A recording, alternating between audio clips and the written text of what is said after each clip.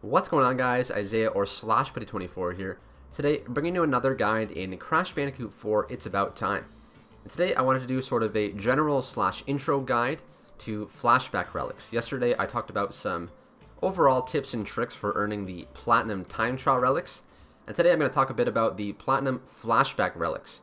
You'll need to earn all of these Platinum Flashback Relics in order to unlock the trophy Closing the Experiment Log. And I think that the Flashback Relics and the Time Trial Relics, the Platinum ones that is, are certainly going to be the biggest grind when going for that 100% completion in Crash Bandicoot 4. So there are 21 Flashback Relics to earn throughout Crash Bandicoot 4, and you can find these Flashback Relics throughout the majority of the levels. In order to actually collect one, you need to get to a certain part of the level without dying. So early on in some of the earlier levels, they're not too bad because those levels, you know, your chances of dying if you're familiar with the level are pretty low. But in some of the later ones, it is quite a challenge. Usually these Flashback Relics are in about the halfway point for a level. For this specific one, in the Hit the Road mission, or level I should say, it's probably in about the first third of it, so not too bad. But once you get to a point in the level without dying, you'll find that Flashback Relic. If you have died, the Flashback Relic will not be able to be collected. But once you are able to collect it, you will then come here to a sort of separate screen on the level select menu on the world map, and you'll have all of your Flashback Relics located here. There are a bunch of them for Crash and also a bunch of them for Coco. But then you'll see there on the Flashback Relic screen that there are 3 levels of medal that you can earn by completing these missions. There is one for just completing one, one's for getting 90% of the boxes, and then the Platinum ones, which are for breaking 100% of the boxes for these levels. The Flashback Relic missions, as you're seeing here, I'm just going to go over the very first one, which I believe has quite a number of boxes, but is relatively easy compared to some of the later ones. These Flashback Relic levels sort of just function as longer bonus stages.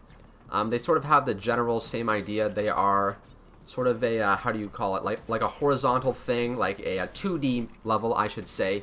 And you basically just jump around from box to box. They're sort of just, like I said, the bonus levels, or the bonus little bits throughout the other levels where you take the little question mark platform, go to a different area, then you have a bunch of additional boxes and lives to collect. They're sort of like their own little individual puzzle. This first one, as you're seeing here on your screen, is pretty easy and pretty straightforward. You just kind of jump from box to box, and then hitting, whatever TNT crates along the way. Different from the bonus bits, I should say, from the normal levels. These Flashback Relic levels have checkpoints at the halfway point. I think that there's 1 checkpoint box for each Flashback level. So that is obviously very nice. You don't have to do the entire thing in one go without dying. But some of the later ones, I've been playing through some of the later ones myself for these Flashback levels. They are definitely a lot more challenging than the initial ones. They are sort of their own little, each unique individual puzzle. But in terms of tips and tricks, there isn't really a lot I can tell you. Obviously, you kind of want to just take your time. Playing through the levels multiple times is definitely something that can help you sort of understand what you need to do in order to break all the boxes.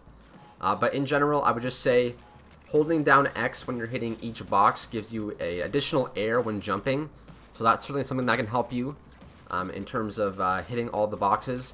As you're seeing here, doing double jumps between boxes can also be something that helps you a lot for getting additional air time when moving throughout the level. But aside from that, it's pretty straightforward and easy. It's just, learning the levels, sort of breaking them down into individual sections, and just going from there.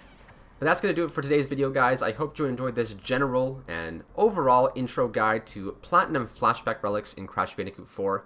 If you enjoyed it, be sure to leave a like and subscribe. Tomorrow we'll have another Crash Bandicoot 4 guide, this time talking about all of the bosses in the game.